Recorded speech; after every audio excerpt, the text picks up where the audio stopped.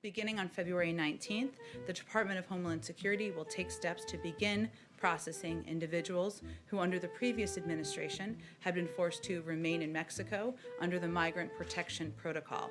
I will note this news should not be interpreted as an opening for people to migrate irregularly to the United States.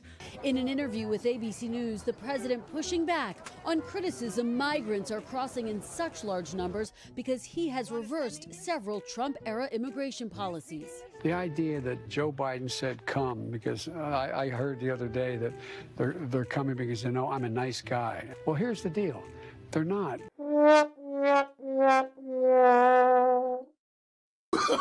No, no, no, no.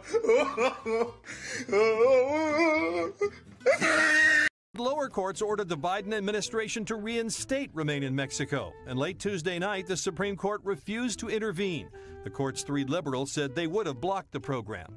Texas and Missouri had sued to get it going again, arguing that when President Biden stopped it, the number of migrants trying to enter the country skyrocketed because migrants know that even though the vast majority of asylum claims are rejected, most people are released in the U.S. to wait. We are in a situation where we're under a court, abiding by court ruling, and so that is what we are working to implement at this point in time. There are some key changes and exemptions the Department of Homeland Security announced this morning and can speak to, but our view of the program has not changed. We're working to implement under the court order.